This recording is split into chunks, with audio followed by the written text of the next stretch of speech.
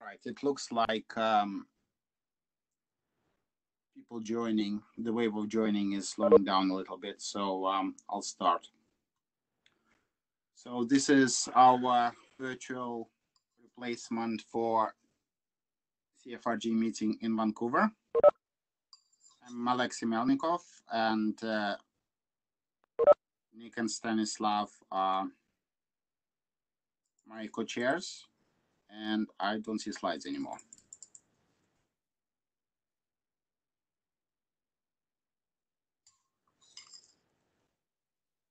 They must be projected. Just give me a moment.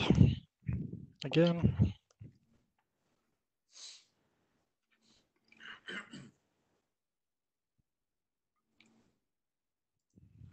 Good. So you might have noticed we have a new co-chair. So Kenny Patterson stepped down, and we have Stanislav, who was promoted from the crypto panel. Next slide, please. So this is the first virtual session that we ever done, as far as I remember. This session is being recorded. We have minutes being taken in other part. We have Jabber for side channel discussions, as well as joining the queue. So please send Q plus and Q minus to Jabber if you want to be added to the queue after each document. I assume people are already in WebEx, and you have a link for Etherpad. Next slide. So we're a part of IRTF. We are governed by general IRTF and IETF IP rules. I hope you've read all of this. Next slide.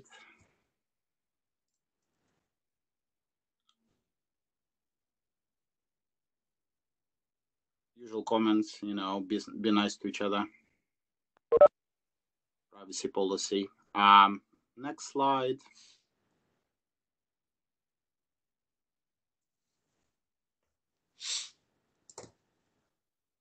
And next slide. Right. So we should have all presentations uploaded. I will speak quickly about document status and what has happened since the Singapore IETF meeting.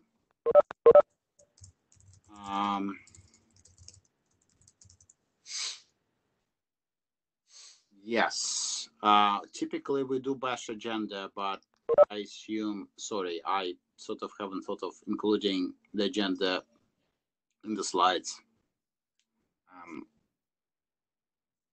Right, document status. We have no new RFCs in Singapore, no documents in RFC editors queue. We have a couple of documents in IRSG review. Argon 2 is waiting for revision. From authors, there was some minor comments raised during IRSG review, and randomness improvements just went to IRSG and waiting for the initial IRSG review.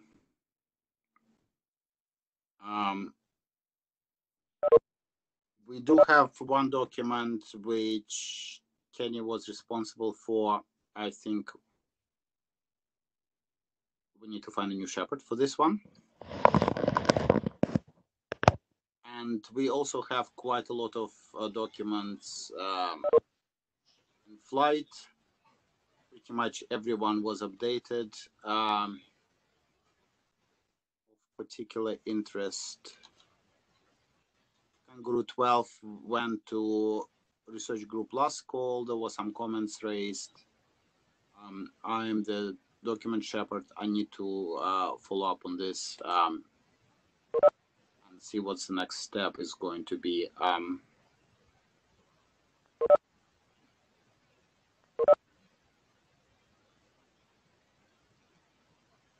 If people have any comments on the current documents, send comments in Jabber, or please speak up now. I can give you a couple of minutes.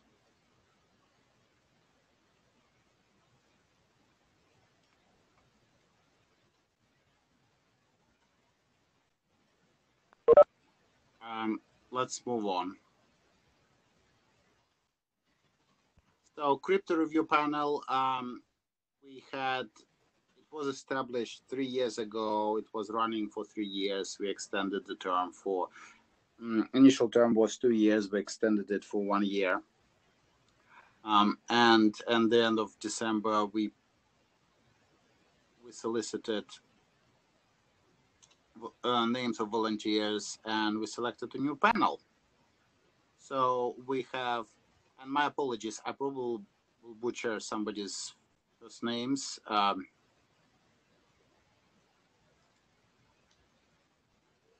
So my apologies, my double apologies. So we have Scott, Ross, Yaren, and Bjorn are continuing. We have new members, Chloe, Julia,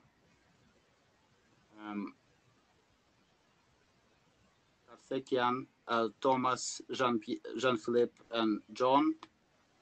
And thank you for our former members, Stanislav, Tibor, and Pierre Allen, for contributing to the crypto panel in the past.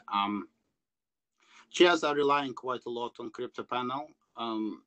This is both used for reviews of documents in CFRG itself, as well as requests from security area and requests from independent streams.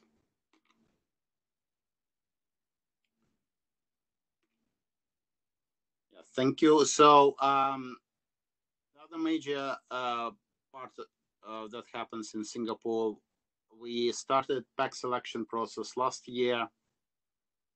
We finished phase 1 before Singapore, and we didn't quite pick one candidate in each category, so we needed to do phase 2, and Stanislav is going to present about it right away. And I think that's it from chairs. Update. For queue management, we're going to actually stick to the WebEx for plus Q to enter the queue and minus Q to exit the queue, and I'll be managing this just so that we don't have to switch between Jabber and Cisco.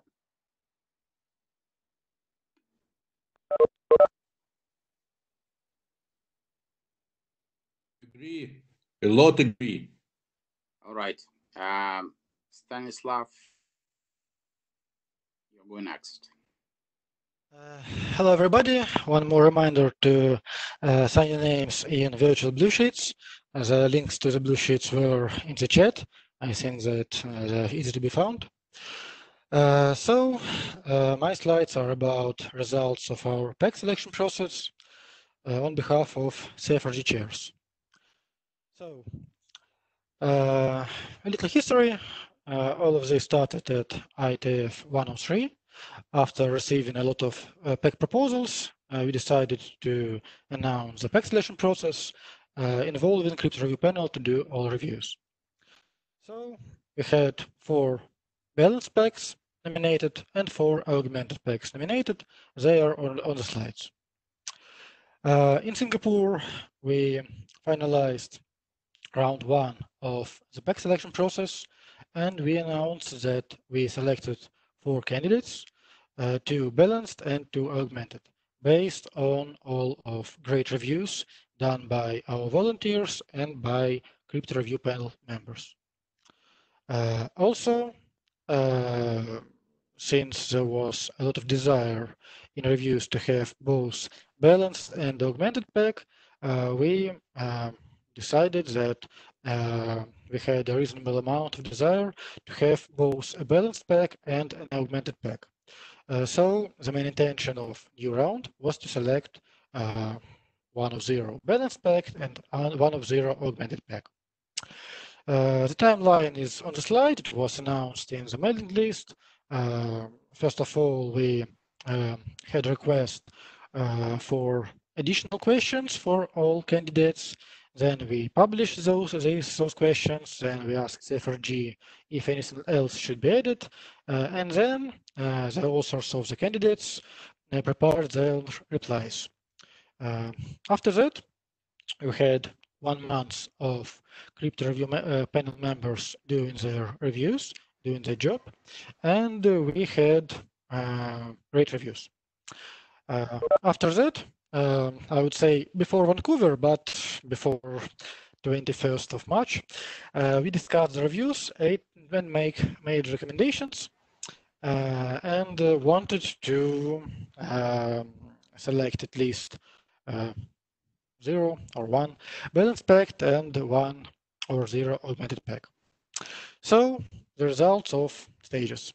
We had a lot of great questions. They could be of one of possible types. It was in the mailing list. And we had these 5 questions. First of all, 2 clarifications about possible modifications of SPEC2 and CPACE and WCPACE. The third question was about IPR issues, specifically on some issues about SPEC2 and OPEC. And 2 more questions for all protocols about quantum annoyance and about post-quantum preparedness. The definitions of these terms were in the mailing list.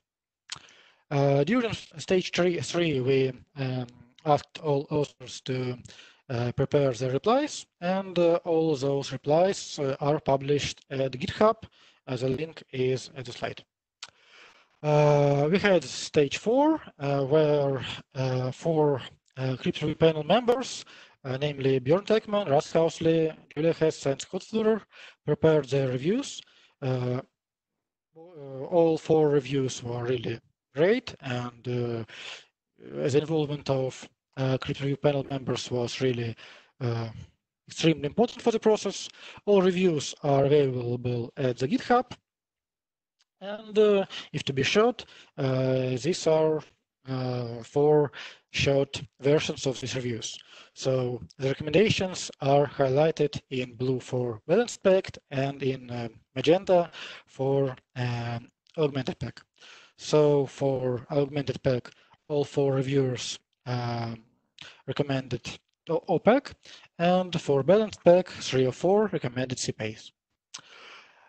So the results, now the pact selection process is finished. We had a discussion with Nick and Alexei, and the opinion is one for all 3 of us. We recommend 3. We're going to from 4 protocols to select 1 balanced pact and 1 augmented pact, CPACE for 1 balanced pact, and OPEC for an augmented pact. So the process is finished. The results are published at GitHub and in the mailing list. And so now we are thinking about what to do next. Before that, we would like to thank all persons that were involved in the process, to all authors of the nominations, to Watson Led, Benjamin Kadick, Fen Hao, Dan Hawkins, Björn Haas, Hugo Kravchuk, Gulen Vank, and Steve Thomas. It was a very great contest because all 8 candidates were really strong. We would like to thank all the reviewers at stage 1 because those independent reviews helped us to understand all particular issues about each protocols regarding a lot of different things, including security, including performance, etc. And of course, we'd like to thank all crypto review panel members who were involved in stage 4 of the round 2 and in round 1. So special thanks to all of them. What now? Now we initiate a CFRG document on recommendations for PECs in IETF protocols. It was a decision that we tried to discuss in Singapore and discussed beforehand. So we had a lot of desire from our reviewers what should be involved and what should be included in this document.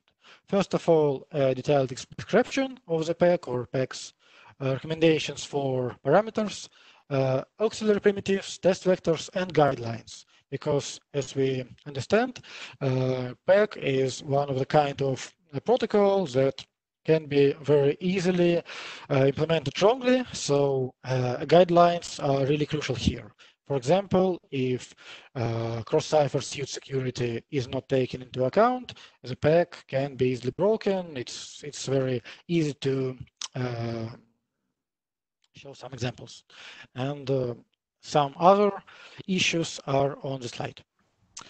And now we had a discussion with Nick and Alexei, and we have two questions. First of all, do we need one or two documents? So option one is to prepare one document on recommendations for PEC in IETF protocols with both CPACE and OPEC. And option two, to prepare two documents, one for balanced PEC and one for augmented PEC.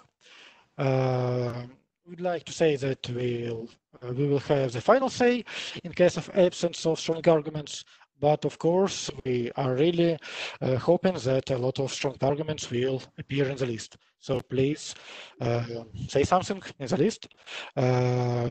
We have lots of pros and cons for each of options, and we think that it must be decided in the list. And the second question is about editors and authors of this document. So if we have any volunteers, please send a message to the chairs. We'll be happy to think about who will be the editors and authors. That's all. Please, questions, comments, considerations. Okay, so there's one person in the queue, Russ Housley. I'd just like to recommend option two. I think it makes it much more clear who the author should be and gives credit for the inventors. Thank you, Russ. Personally, I agree with option two because balanced and augmented packs are really two kinds of protocols for different use cases, but I think that a lot of people can have some pros for option two, so option one, but thank you for the opinion. All right. One more entry to the queue. Thank you. I would like to say that if we choose option two, it is necessary, from my point of view, to include some paragraph or couple of paragraphs in each document referring to our document, just in case that the developer can or should choose between two these options, being maybe not very well acquainted with both. Thank you. And another thing, for as a point of order, we can use option raising hand in WebEx. It works very well, and it should even keep the queue in FIFO stage. So about the packs, thank you. I agree that such commands can be useful in both documents. I think that after some discussion in email and after we understand who will be the editor and who will be the authors, we will try our best to organize a discussion about which points should be addressed in the documents. Thank you. Yov. So do we intend these documents to specify the protocols, or do we intend them to be just recommendations? There's a document describing the protocol and use this one.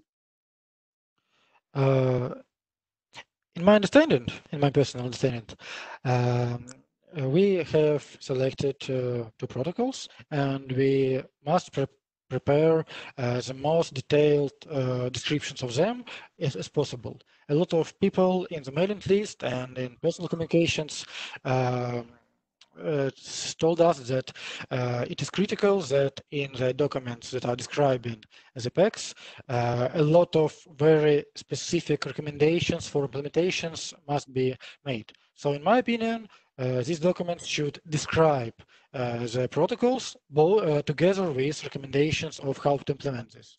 So since CPACE and OPEC are not presented in existing RFCs, I think that it would be a problem to just define these protocols in these two documents or one document.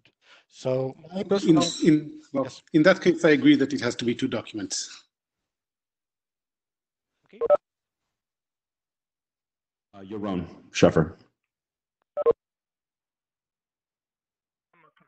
Sorry, another motivation for separate documents is to make it clear which concerns apply to which document. Okay, thanks. Thank you. We have a lot of arguments and pros for option 2, I think. Danielle, you go. Yes. So, yeah, I'm sort of echoing Yaron's concerns. I like the fact to have 2 documents, but also like not to repeat the pro and cons in each of those documents. So, I'm wondering if 3 documents should not be required at that point.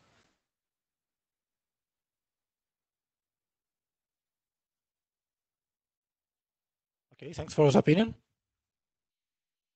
I believe that we'll continue the discussion in the mailing list, but of course, we'll try to maybe to have a citation of all considerations and concerns that have been said now, and we'll take them from the notes of the meeting, and maybe we'll send them to the list to start the discussion.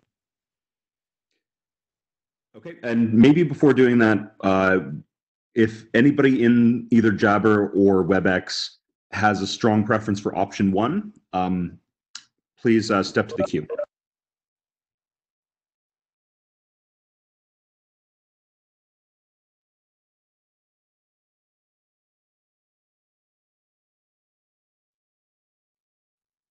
Thanks, I think that's clear. Okay, any more questions, comments, considerations? No? Then thank you very much. And our next slides, slides from Oleg Taraskin. Oleg, are you here? Yes, I'm here. Please start. Please tell me next slide after each slide. Okay. Hi, my name is Oleg Taraskin. I'm a chief cryptography engineer at Waves platform.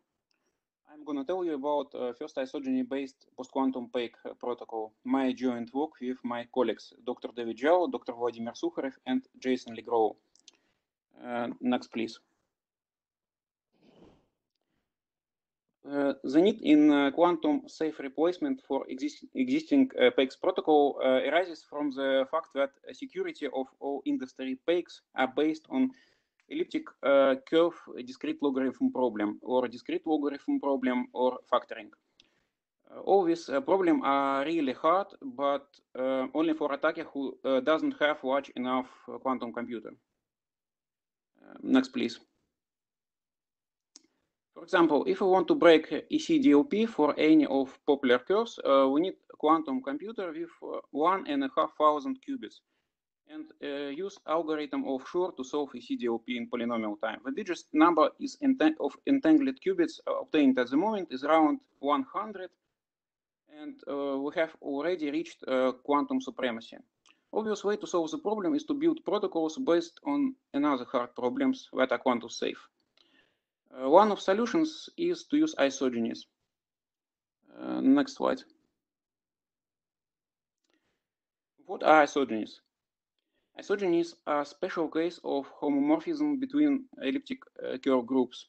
If we have 2 elliptic curves, E1 and E2, and isogeny between them is non-constant algebraic morphism that have following form. F1, F2, G1, G2 are polynomials in X and Y. It also maps points at infinity to point at infinity.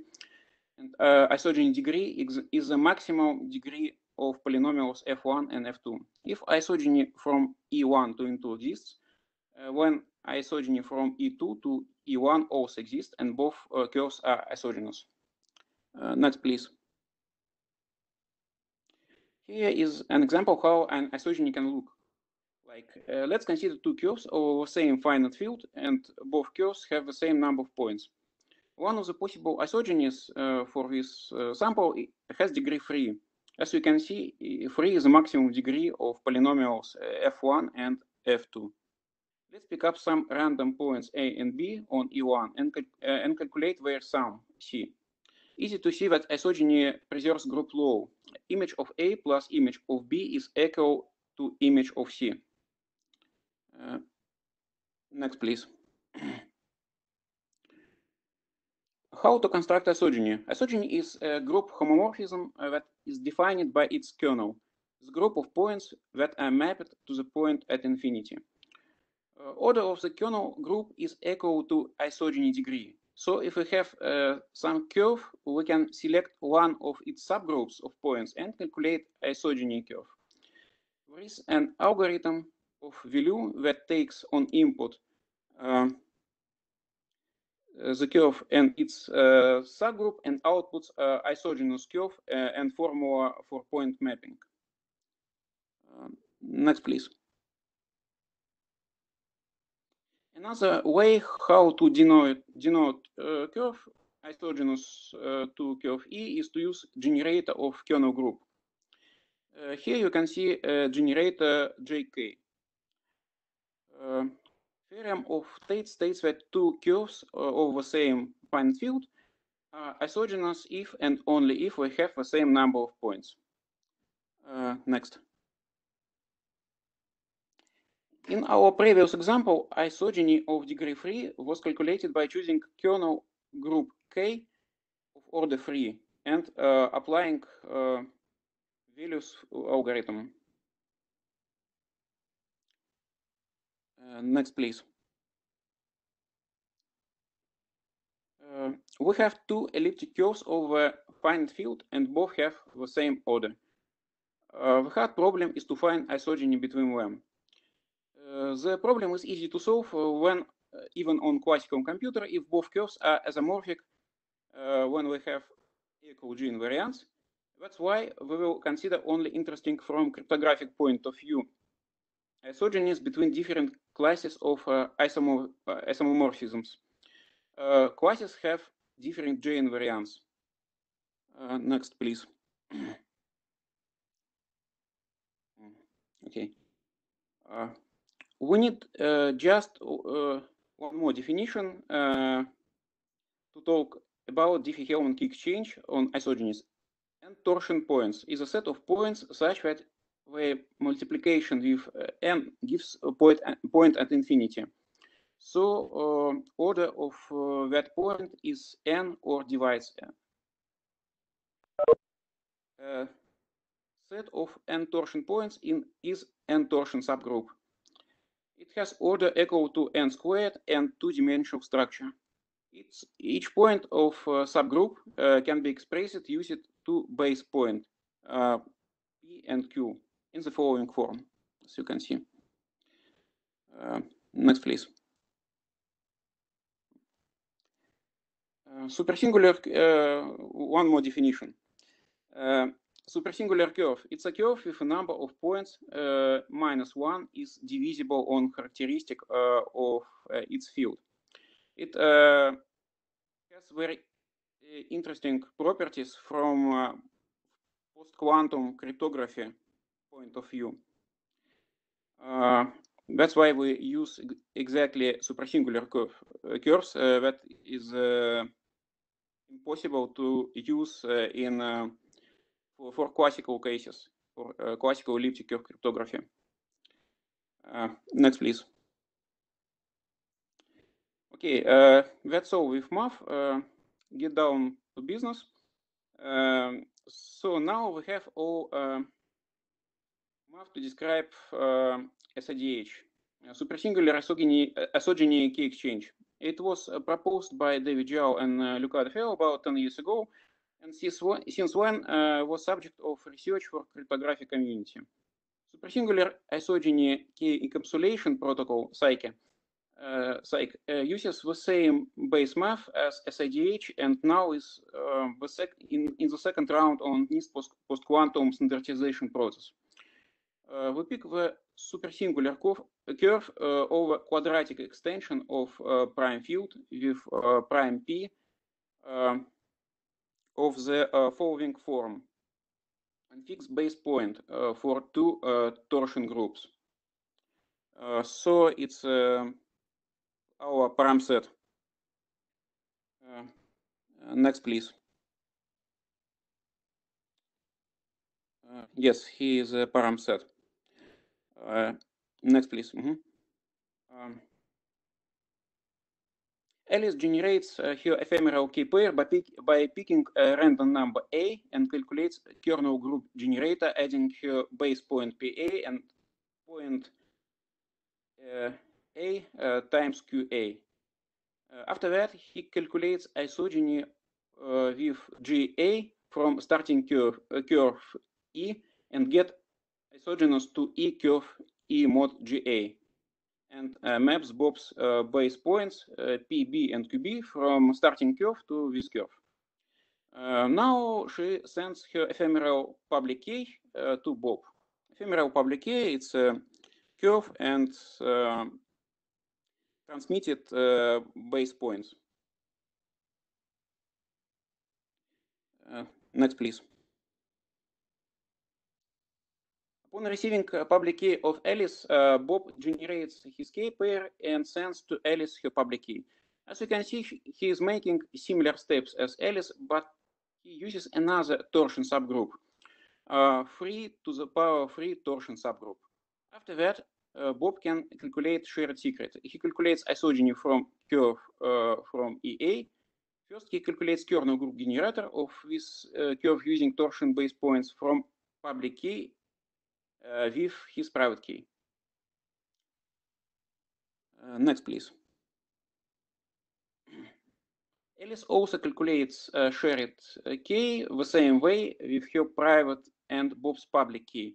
As a result, both have shared secret, and they calculate it at G invariant from curves here EB and here BA. Next, please. Here is a commutative diagram that depicts SIDH protocol.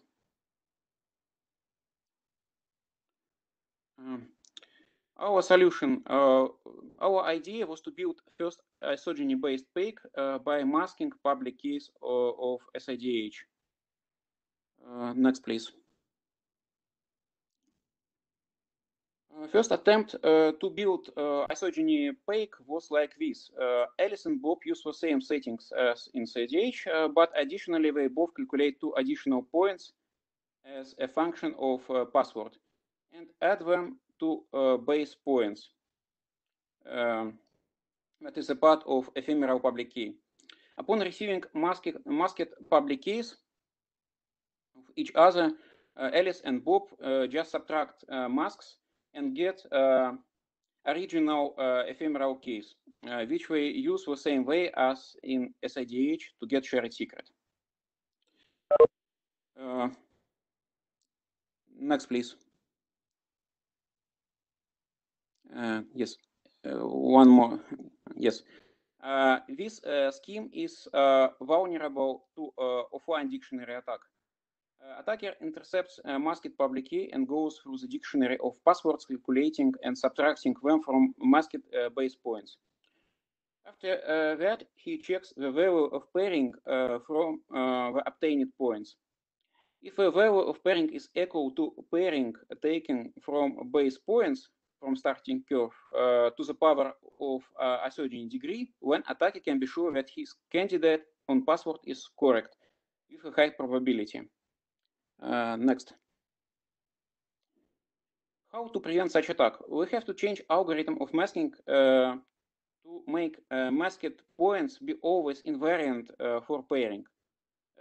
So the attacker won't be able to distinguish between right password and wrong passwords. This problem can be solved by mapping password to 2x2 special linear group matrix. So we first calculate the matrix that depends on password and multiply it with torsion-based points.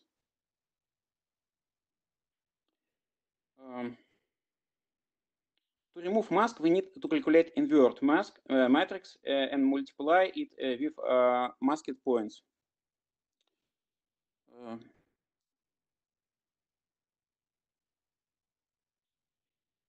Let's apply Möbius action to the SIDH. Next, please. Sorry, back. Mm-hmm.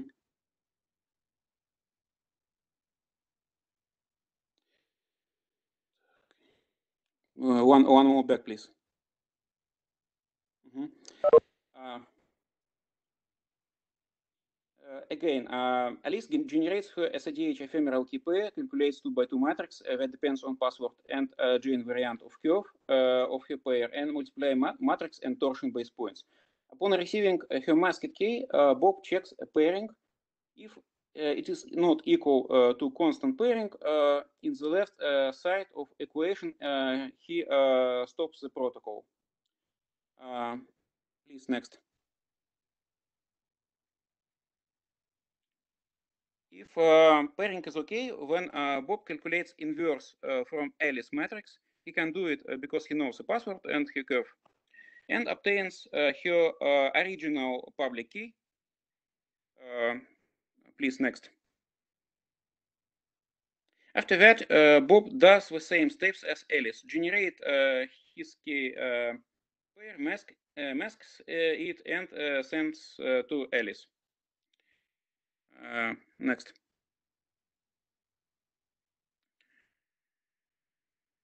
Upon receiving masked public key of Bob, Alice removes mask and calculates shared secret.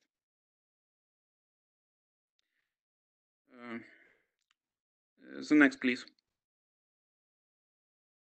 Yes, it's here.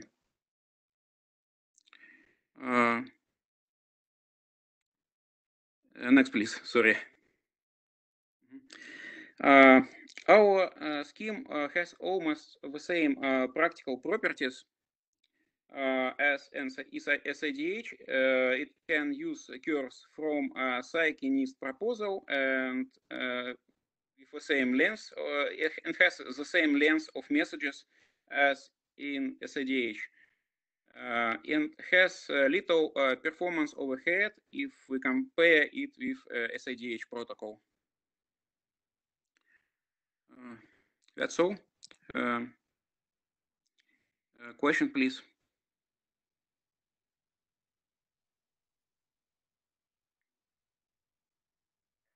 Scott Flower. Yes. Quick question: is this provably as does the security reduce to the SIDH or any other known hard problem within Psych?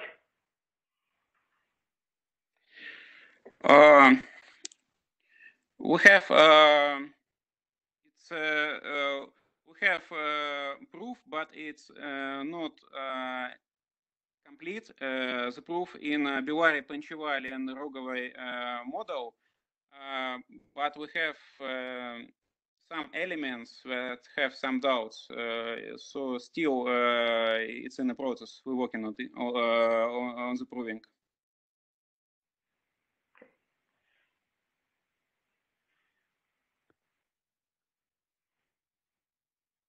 The other thing I wanted to note is not a question, but more generally, this is not the only proposed post-quantum PEG. So if we are actually interested, we probably want to have yet another competition to select one. Of course, my question would be, could you detail on the one advantage might be the computational complexity? Could you compare it with other PEG, post-quantum PEG proposals, for instance, based on lattices, or could you make a distinction between the different options for post-quantum resistant schemes?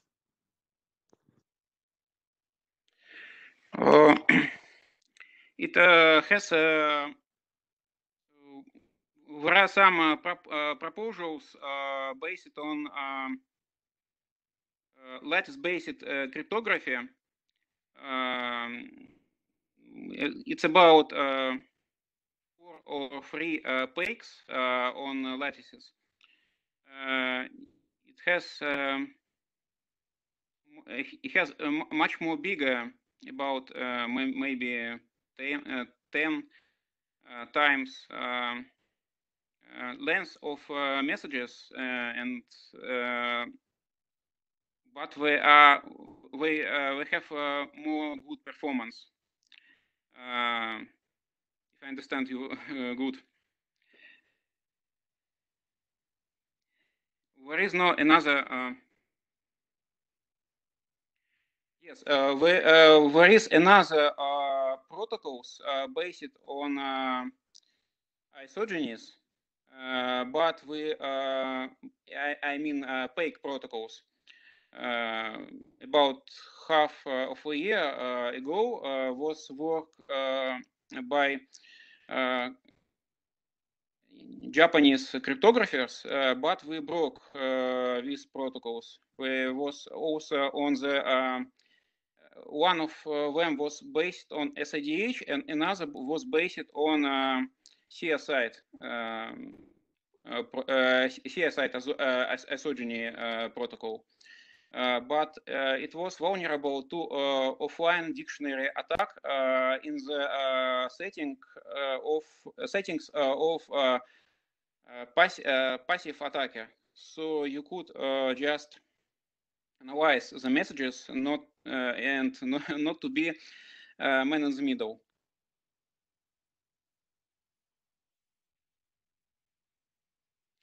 This is one of our latest papers. You can see it on the Yakor ePrint site.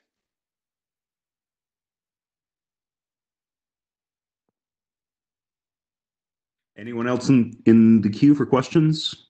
We're at the end. I'd be having one last question regarding the OPRF construction that is, for instance, needed for opaque. Do you have ideas, or are you aware of any scheme that might serve as a replacement for the Diffie-Hellman-based OPRF construction for opaque?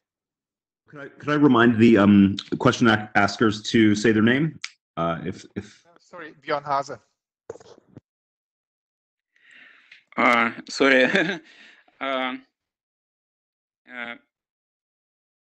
Our construction is more is the nearest to Diffie-Hellman.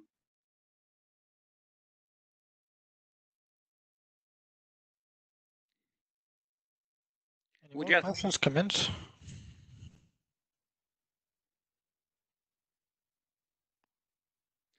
Sorry,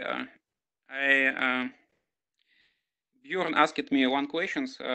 Looks like I haven't asked it.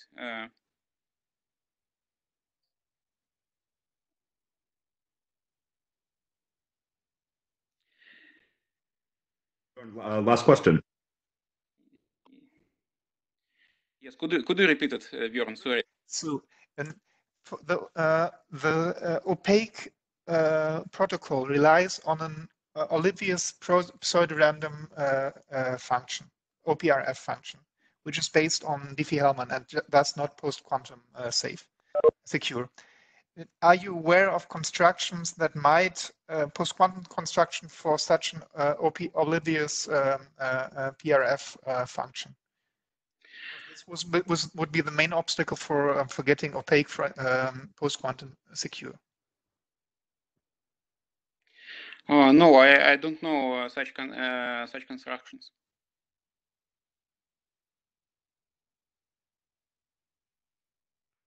Okay, thank you, Oleg. Have our next speaker, Philip Hallenbaker. Since you did not observe my hand, I just wanted to make a statement. This is Ura Blumenthal. I support the work presented by Oleg. I like the approach very much. Hello, can people hear me? Yes, loud and clear. Okay, great. So the proposal here, well, I made a proposal and then Chelsea Colmo and Ian Goldberg separately made a related proposal in signatures. And when we looked at the two together, they're taking essentially the same approach. Now, so the point of this presentation is not to go into the details of the proposals. It is to add work on threshold modes for the existing CFRG elliptic curve algorithms as work items. I've divided the drafts up into two. The first one, Hallam-Baker threshold, that's setting out the math of how all this works and defines how to do threshold modes for the ED 25519, ED 448, and also the X 25518. Yeah, basically do everything we're already doing, but be able to split the private keys. Okay, so the question that's come up whenever this has been proposed is, well, we're already doing BLS. Why do that old fuddy-duddy elliptic curve stuff? Isn't pairing going to be better if you want threshold?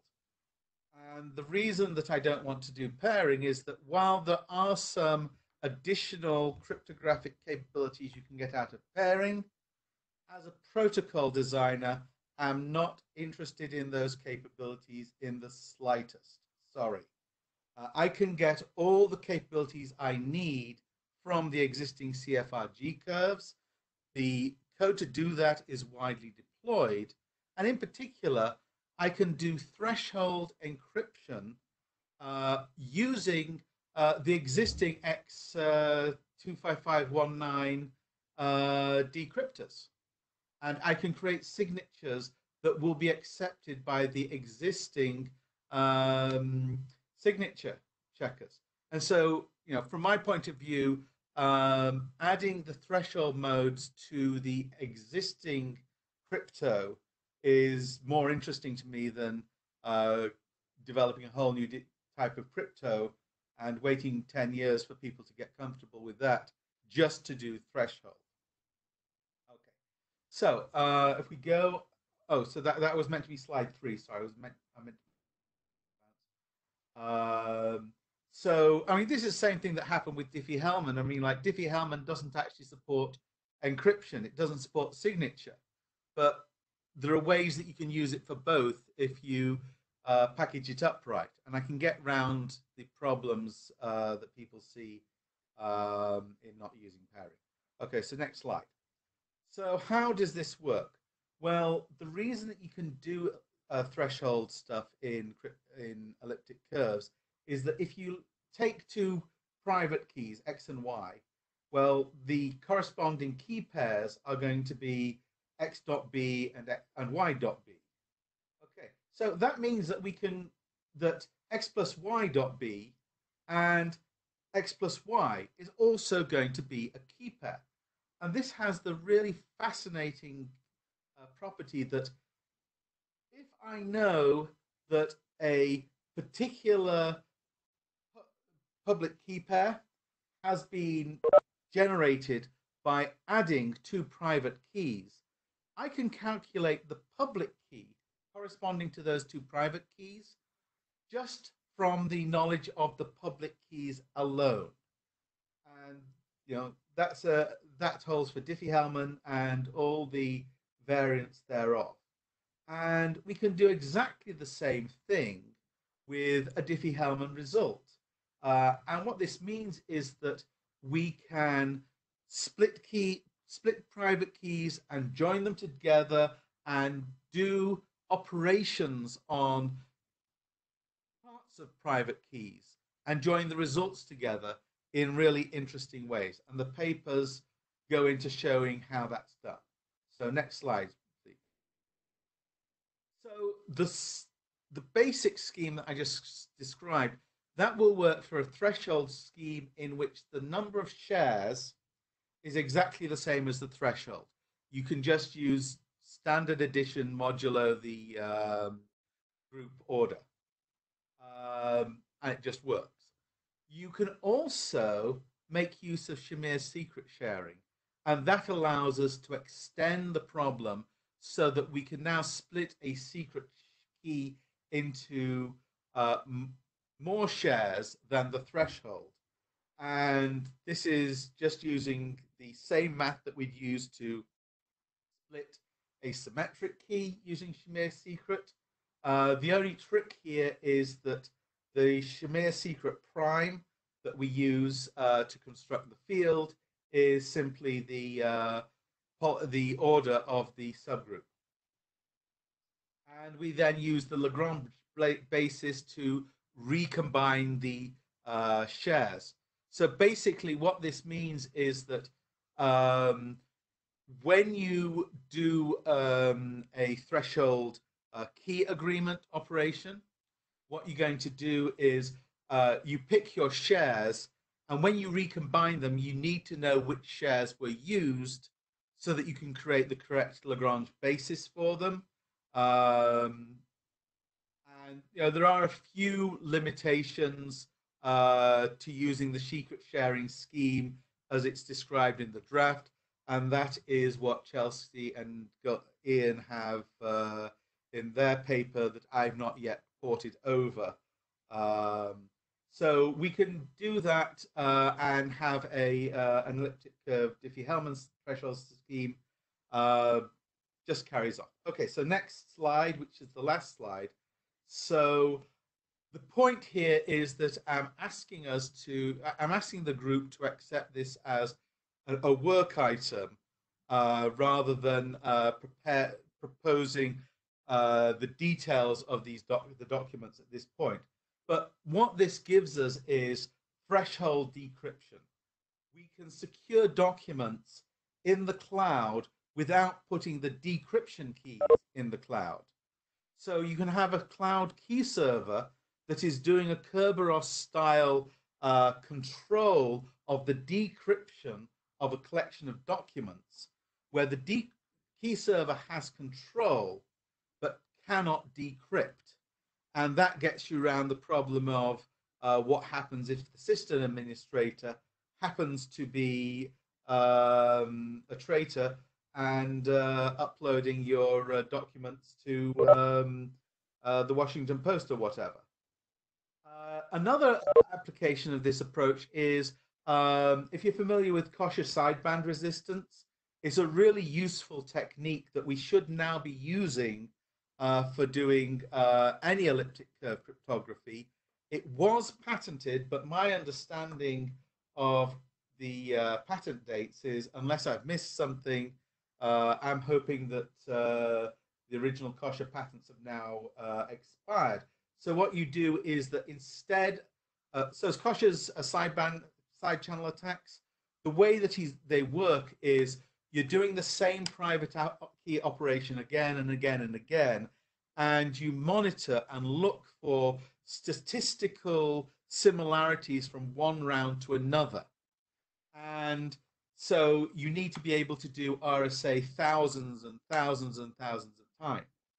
Now, what you can do is you can split the exponent. So instead of doing an operation once, you can split it into two, split the private key each time you use it, and do two separate encryptions, and then combine the result.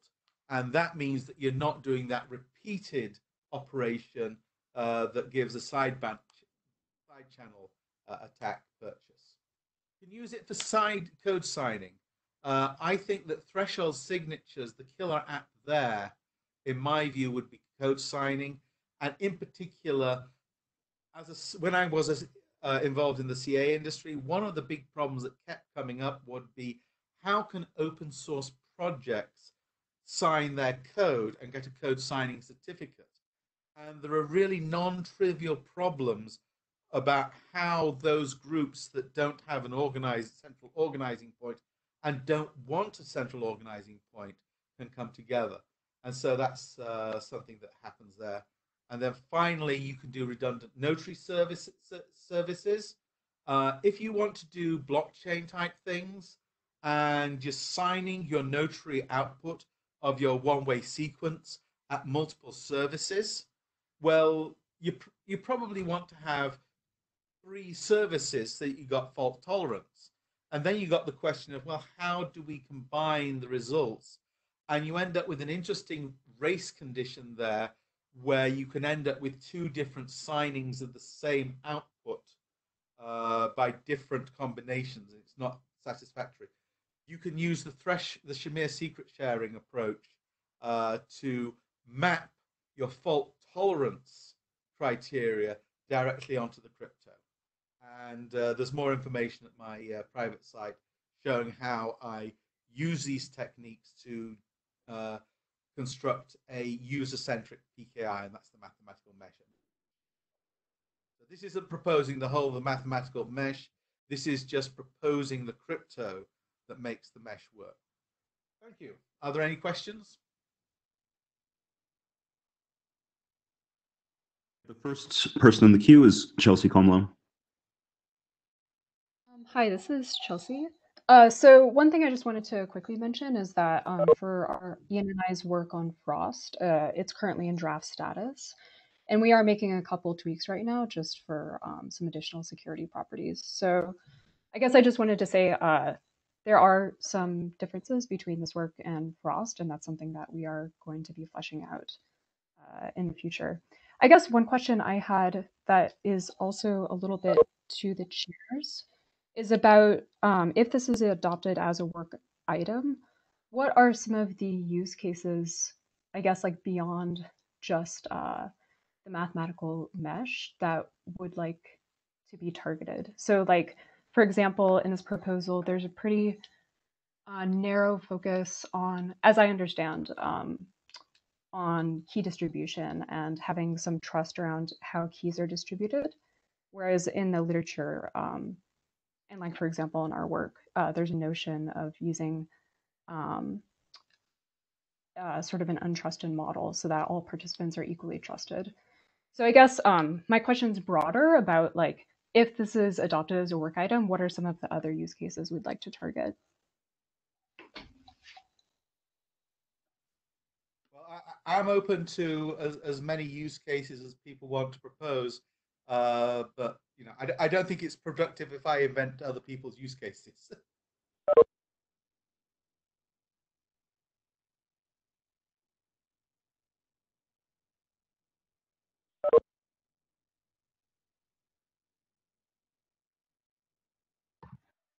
Any more questions? I'd also point out that we were planning to do a lot more work together, and then I was unable to do any work for 2 months.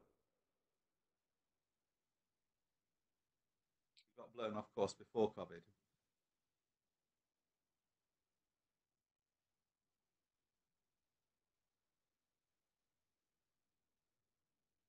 Okay, last call for the queue.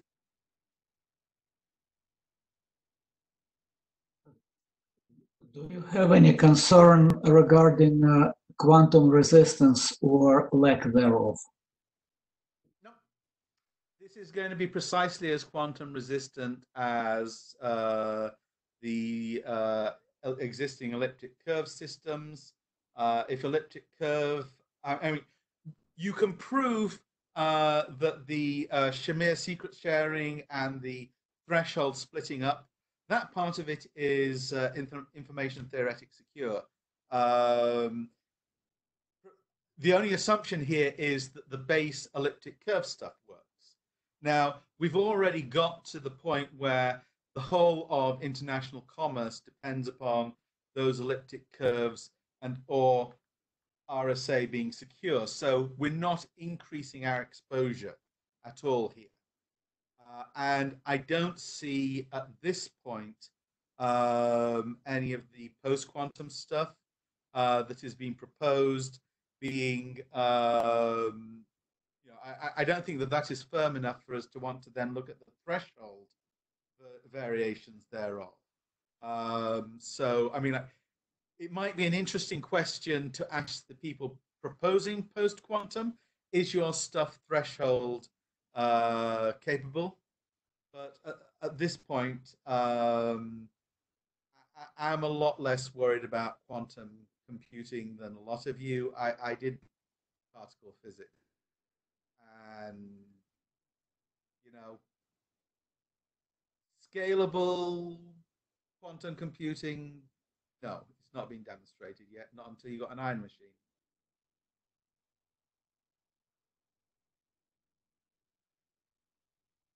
Right. Thank you, Philip. Chairs will discuss, and we might do a follow-up with you and see who else is interested.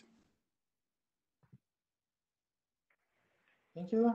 And one more reminder to sign your name in the virtual blue sheets.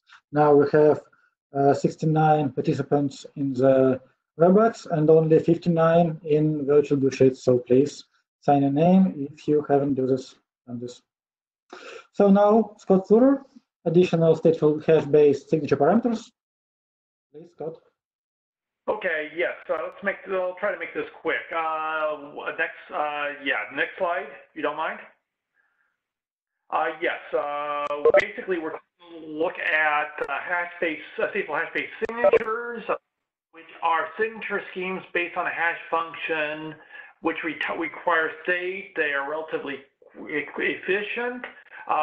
Signature sizes aren't too large, but they have the drawback of requiring state.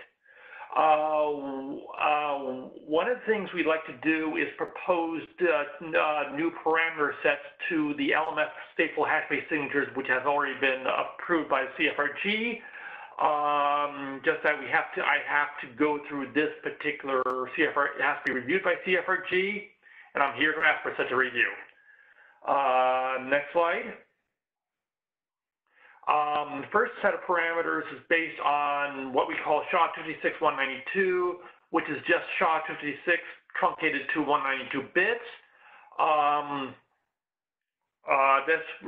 This effectively reduces the NIST in terms of NIST PQ levels from level 5 to level 3. It also reduces the signature size by about 40%. Attacks, because the best attack is a second pre-image attack, attack by conventional computers is still completely unfeasible. 2 to 192 work, and if we count for limits on circuit depth, which we assume that the attacker has to get a forgery within, say, 100 years, the quantum attack by Grover's algorithm using a quantum computer could still take circa 128, perhaps a little bit less, based on the speed of a quantum computer. SHA-256 evaluation still is completely implausible. So we believe that this particular parameter set is perfectly secure for everybody. It's just significantly smaller. Next slide. The second set of parameters is based on SHA-3. We're using the SHA-256 extensible hash function, generating either 192 or 256 bits. This is mostly an alternative to SHA-256, and the signature size and the cryptographical strength is identical to SHA-256. And again, I'm here to ask for a review. Any questions?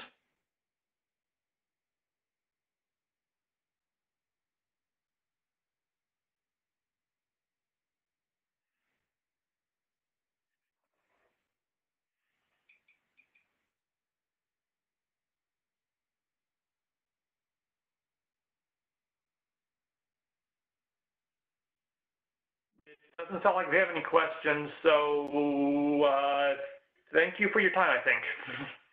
Many thanks, Scott.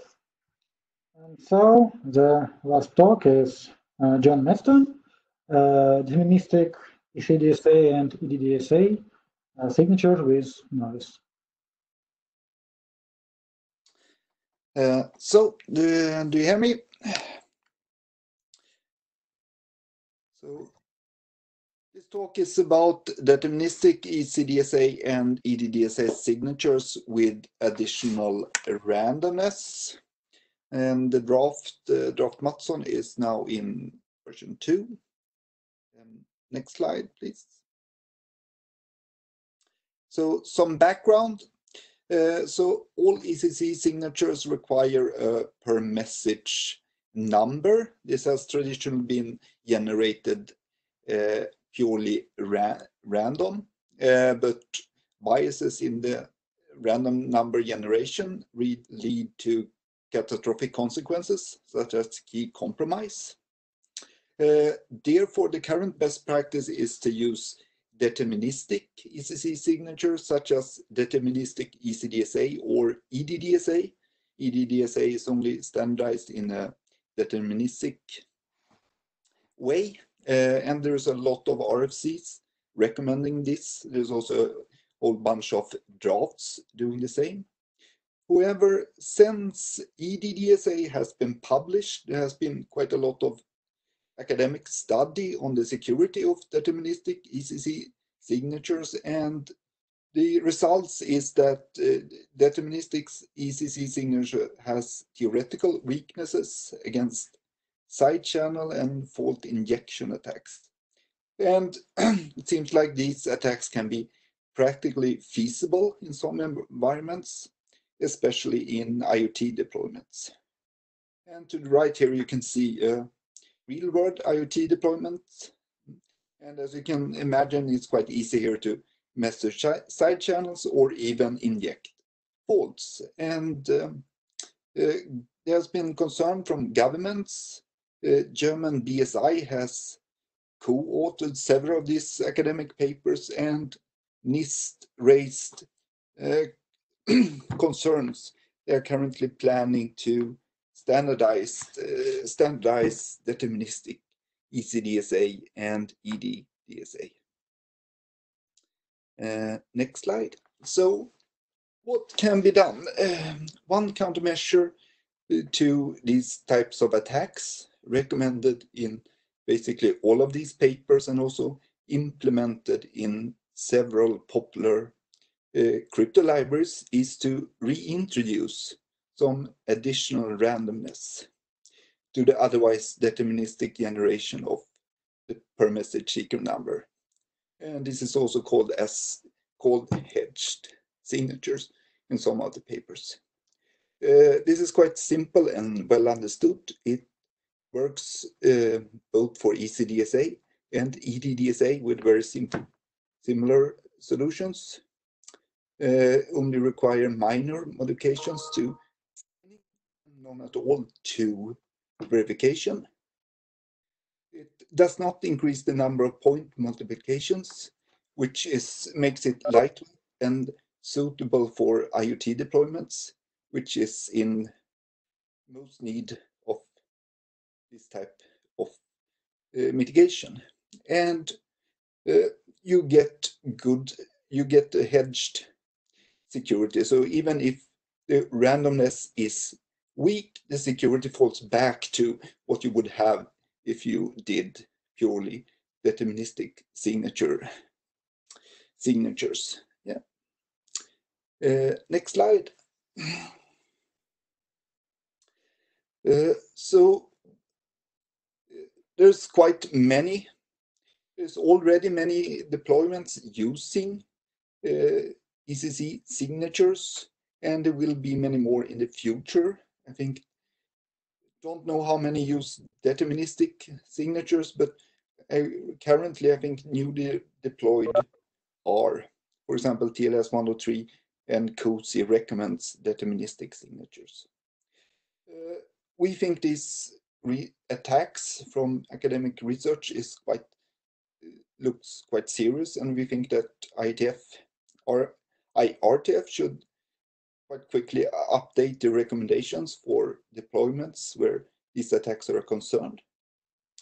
And what we suggest in the draft is updates to the deterministic ECDSA and the EDDSA RFCs to say that in deployments where these type of attacks are concerned, the following steps are recommended instead. And the updates in technical update is to add a random number Z, shown here in green, as well as a byte string of zeros, shown in blue. And the meaning with the zeros is to make sure that the key and the message are in different hash invocations, mitigating attacks where the attacker can control or choose the message. Updates in version 1 is that we have changed the to concatenation with sed instead of SOR. Yes, that's a much better and conservative solution aligning with academic papers. No optimizations are needed here. Then there was several people suggesting that sed should be concatenated before secret key to align with universal hashing. And the third change is that we did add this zero padding, which is recommended in at least one of the academic papers. So is CFRG the right, if you agree that this should be done first, is CFRG the right place? I would think so. CFRG has the right competence and has also published EDDSA. So if you agree with that, I would like CFRG to adopt and publish a mitigation and updated recommendation for this.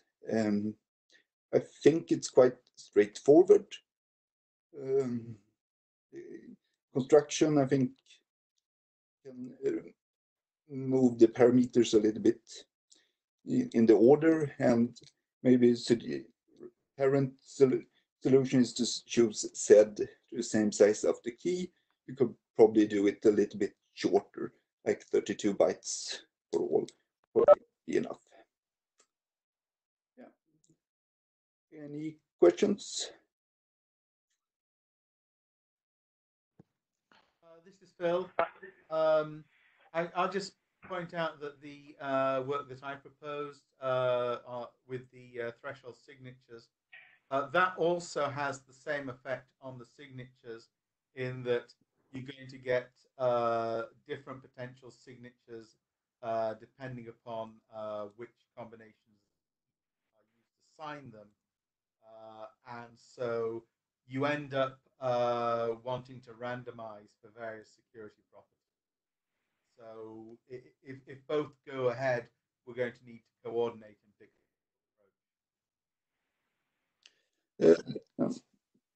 It's hard to hear. I think that solution, I support that solution. I don't think that's a very good solution for IoT, as it adds more point multiplications. Also, it will take some time before that's standardized, and I think this is needed now.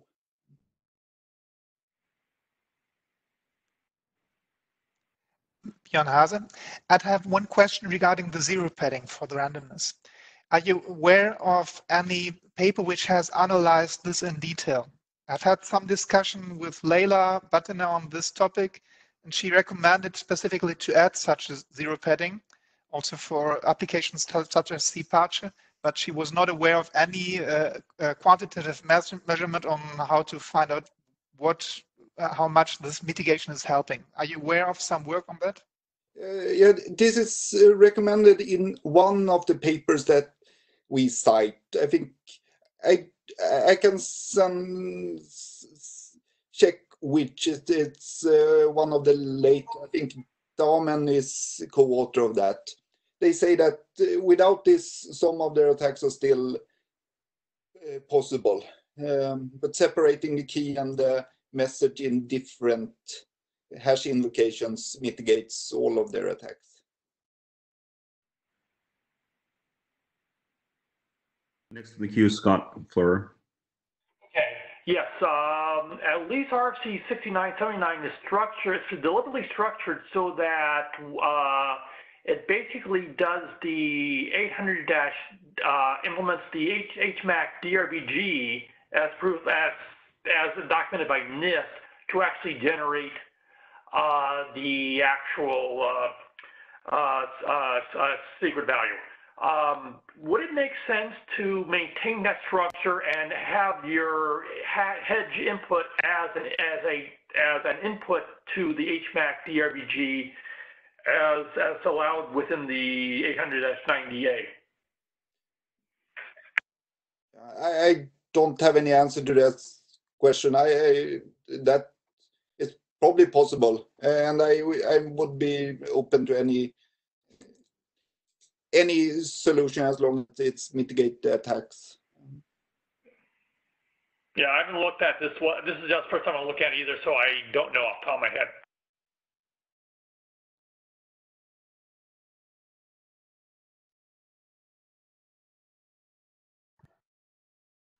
Any more questions, concerns, comments?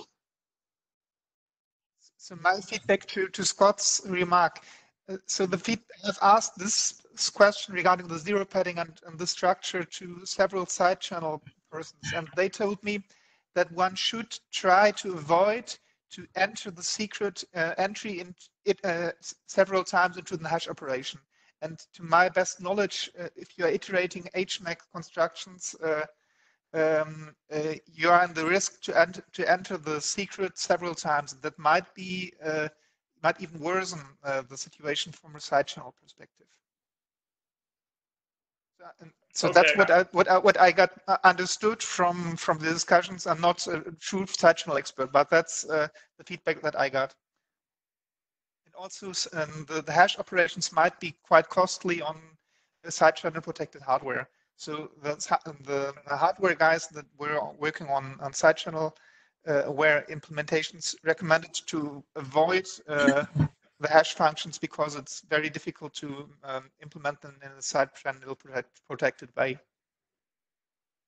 Expensive compared to the point multiplications involved? Okay. Hello, this is René. I don't know if it's my turn in the queue, but I have a general comment. Like, why does CFRG want to even provide the details of the ephemeral private key calculation? Because you could just generate it randomly, and then there could be an informative annex that says you could do it like this. Because I think CFRG has absolutely almost zero expertise in side channel resistance.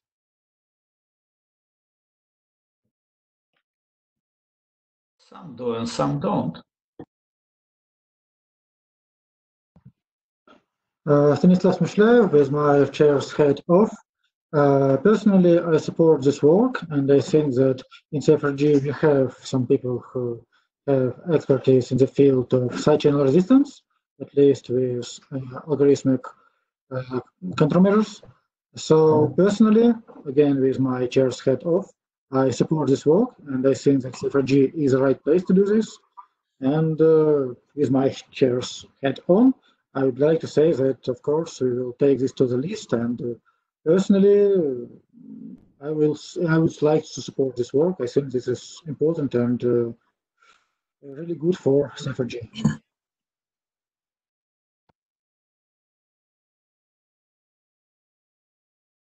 Can I ask, this is René again, can I ask one question, John? Are you suggesting that once EDSA is kind of randomized, that implementations will use a fresh code point to indicate a departure from this deterministic approach?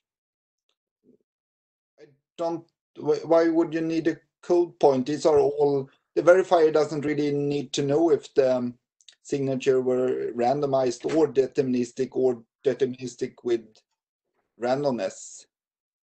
Maybe the verifier doesn't, but if you look at, so the last few days I've looked at the COSI and the HOSI code point assignments and all the details involved in specifying it, which also includes the signing operation and a clear reference.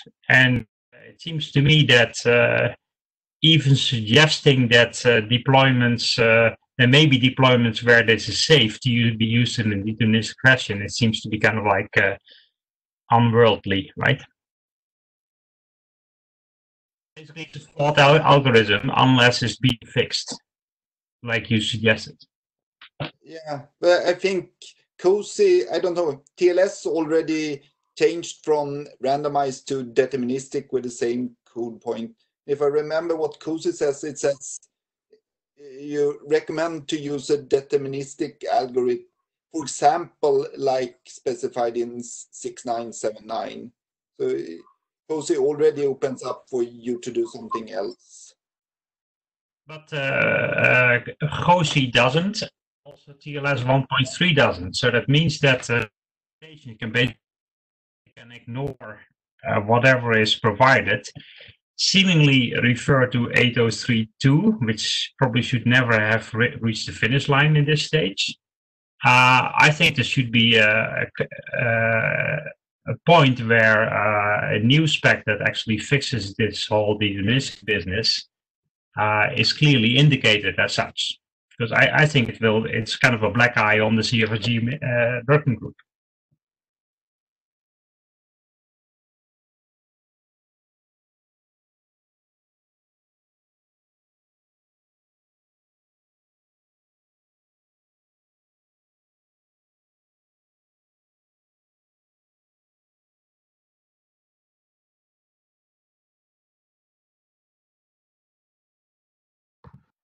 So we'll take this to the list and see what people will say.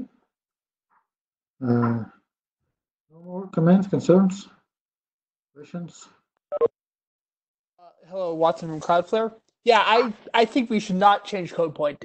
Changing code point is an excellent way to introduce all sorts of interoperability problems. It actually makes it harder to adapt a change because all of a sudden devices need to interoperate with the already installed base, need to implement both. And even though you don't have a interoperability problem generating the nonce, or not the nonce, the random value in ECDSA actually randomly versus deterministically, you would still have to implement the deterministic version if you were to adopt a different code point.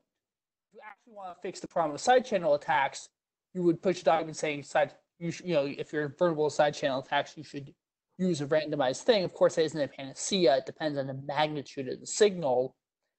And you actually need to look at the implementation, right? The side channel defenses are very easily broken by one particular part of the code or another part of the code. So it's never going to be something where you can just look at what's on the wire and tell. You actually need to do some work.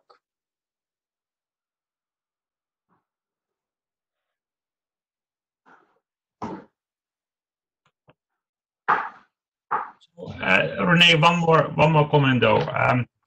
So I've heard in the past with IETF many times that there was a need for algorithm agility, but ever when push comes to the shove, always the current deployments are being mentioned. I think that that kind of undoes the whole algorithm agility disservice.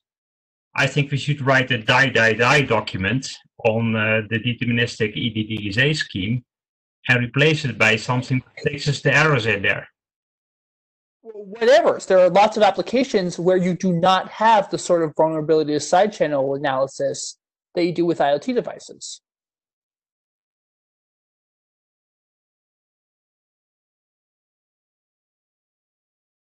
I'm not sure.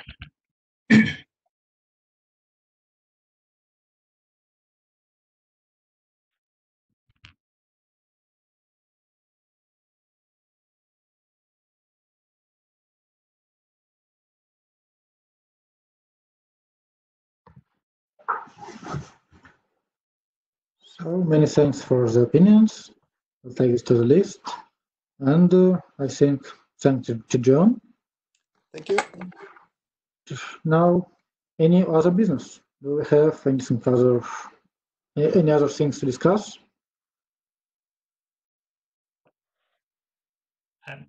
Renee, once more. I have a question on the errata process in with CFRG documents. I noticed that there are quite a few errors in the RFC 7748 document. And some of those errata had apparently been addressed, and I couldn't find any discussion on that. So how do we fix incorrect addressing of errata to RFC documents in the CFRG group?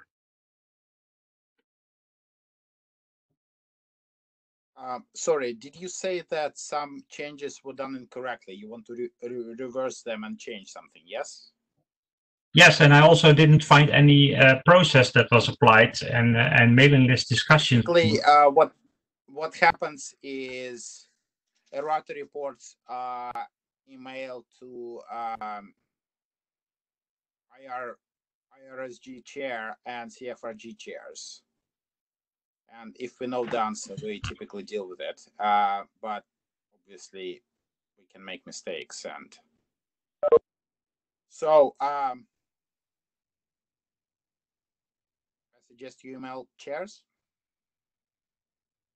Sure, and I also found when I looked at this particular RFC, so this is the CFRG curve document, right?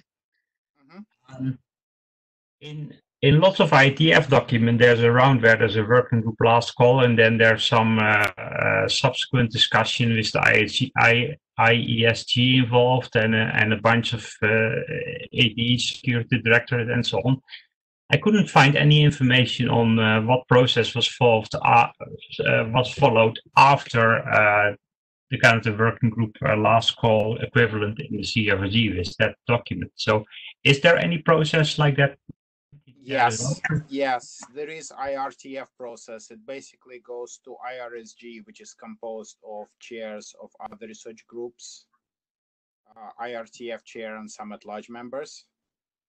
There is at least one review going there, and then initial review, and then there is a follow-up, and then ISG goes, it does review for conflicts. I can point you to the document if you want. Thanks. Send me email, I'll point you to the document. If people are interested in general, I can post it to the mailing list. It's a well-established process. Yeah, I think I'm in the queue.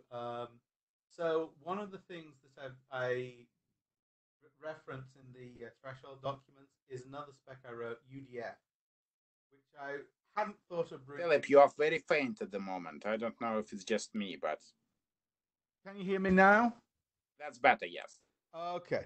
So one of the things that I developed a while ago was called Uniform Data Fingerprint. And, you know, that wasn't something I would have thought of bringing to CFRG as it was, because it's basically just message digest fingerprints in base 32 with an algorithm identifier in front of. However, as I've been circulating that, I've had requests to add some features. And so it's grown to the point where arguably it is within the ambit of what CFRG might claim. And one of those features is Shamir secret sharing. So the idea is that, say I've got a secret key that I've encrypted my hard drive under, I might want to Shamir secret share that and have, you know, 2 out of 3 shares. Okay, so that, you know, that's a fairly simple thing to implement. But the next one is another thing that I was asked for was deterministic key generation from a fingerprint string. And so what you might use that for is I want to configure my SSH on all my clients with the same client key. And instead of emailing myself the file, I would enter it into the console. And so, and then you might also use the Shamir secret sharing on that. So the question is whether I should propose that here.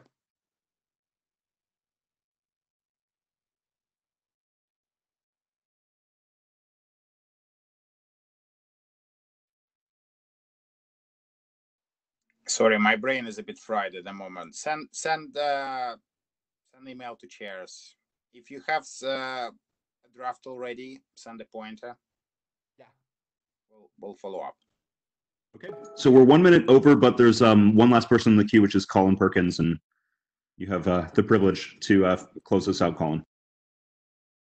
Thank you. I'm not sure I'm worthy of closing this out. I just wanted to follow up briefly to the the comment before Phil's there. Just say that I'm aware that there are a bunch of errata that still need to be verified. So those have definitely not been forgotten, although I haven't got around to checking those and checking with the CFRG chairs to go through the process. So do look out for those being verified in the hopefully coming weeks.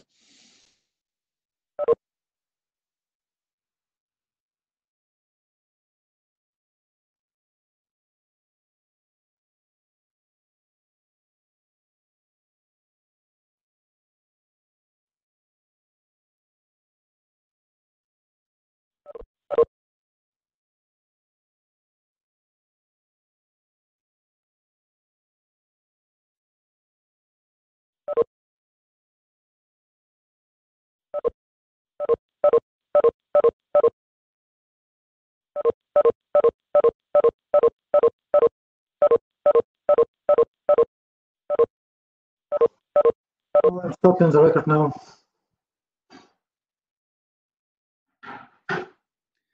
Those beepings indicate that people are logging off. So thank you again for